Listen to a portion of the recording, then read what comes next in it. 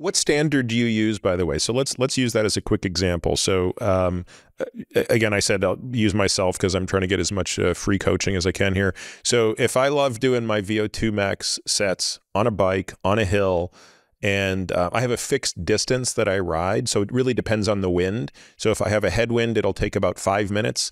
And if I have a tailwind, it could take, 3:45. That's how much the wind can play a role on this hill.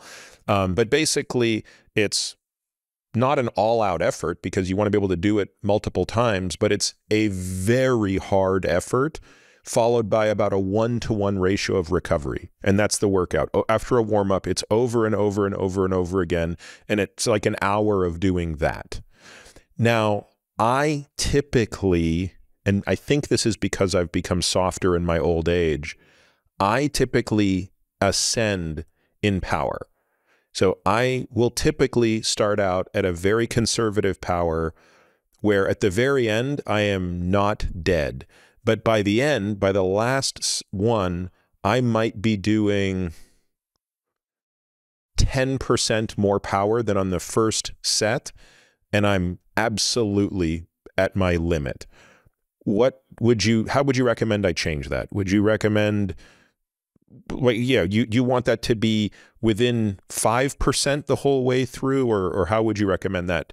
If again, the goal is maximizing that workout to maximize VO2 max and to increase the engine size. Yeah, well, maybe we should add one more dimension to this now, because I think that very often we confuse, for example, also when we talk about FTP, just FTP, and we black box a metric as FTP instead of saying 60-minute power or 20-minute power, whatever. What's really accurate with the 20, when you say 20-minute power, 60-minute power, you basically know that, okay, you can hold that power for that duration. That's the maximum, for example, before you basically end up dropping too much and you just call it David. Very often when we talk about VO2 max, it's very often confused with aerobic capacity, while in reality it's not. It's aerobic power. So basically what you're measuring there, you're measuring how much oxygen for let's say for undefined time. Yes, we have normalized this as milliliters per minute, but you can have a big range between athletes that has the same VO2 max. Some can do that for several minutes. Some can only do that for, let's say, 1 minute, for example. So now when you, and this is where the important is, because we're looking to provide signaling or a stimulus to the body. If you go out and you do 1 5-minute interval, more or less, then basically, okay, fine, that's the stimulus that you're providing yourself there. So this is about how, okay, you got a certain amount of time available to go out and do that VO2 max session today, for example. So let's say there's 90 minutes.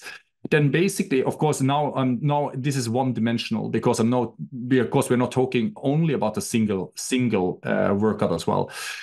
I think the most undervalued thing, which is not very sexy to talk about, and also the most undervalued thing, is that basically is consistency in the training over time. And that means that you need to leave a little bit in reserve there. And we haven't even touched on the topic of psychology yet either, because we are very much now talking about the things in physiology that we are good at measuring and these kind of things, but there are also plenty of things that we are not able to measure. And even the things that we like to say that we are so good in stoichiometry or are so good in understanding metabolic pathways or signaling pathways, there's still things added to this where we basically understand that no, we don't. And then we haven't even dived into the topic of microbiome, or basically how basically it's a undiscovered world that we are basically taking on now. So one of the things that is that when you're doing this exercise, then I think that, but the good thing with VO2 is that, of course, that we're measuring a quantity, we're measuring a volume of something. It's much in the same way when we talk about power versus work. So you talk about work, for example.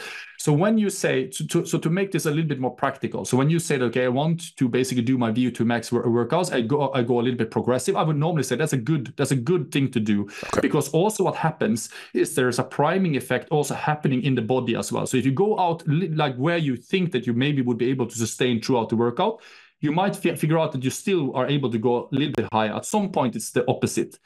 But one thing that we have done multiple times over the last half decade is that very often people think that, okay, when I've done a VO2 max effort, then basically I'm done. I won't be able to repeat that. I need 2 days of rest or maybe a week of rest or whatever before I can do that.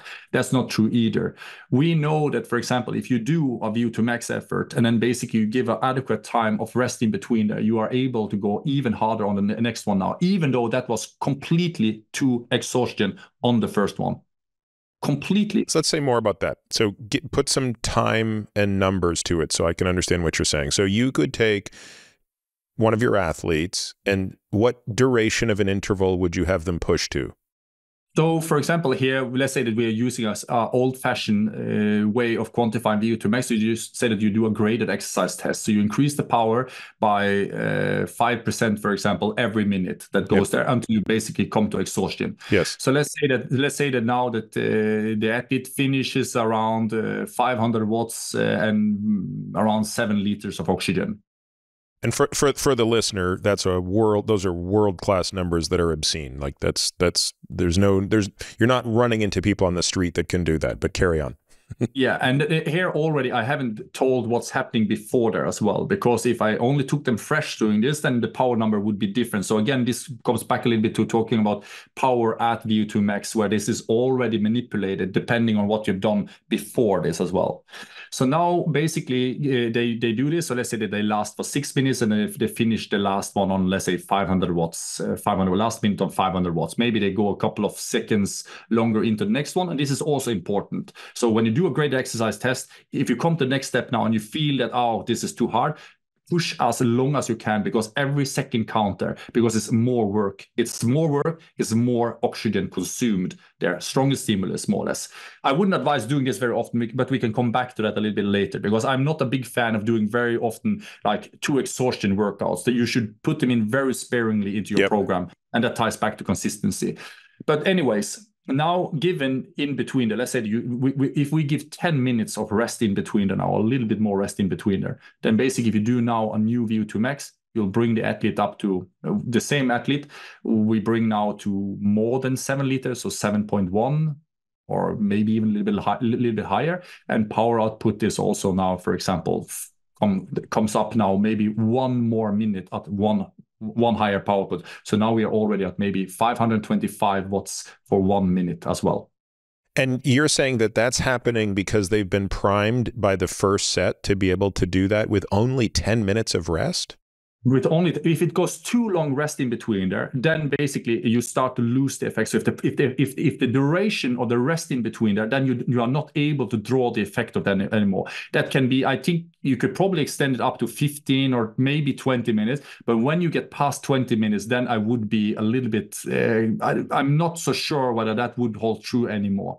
So it needs to be short. And this can also come back to, because we know also that oxygen, when we think about hemoglobin as well, the affinity of oxygen and CO2 to the hemoglobin is also affected by the temperature of the blood or the body and the hemoglobin as well.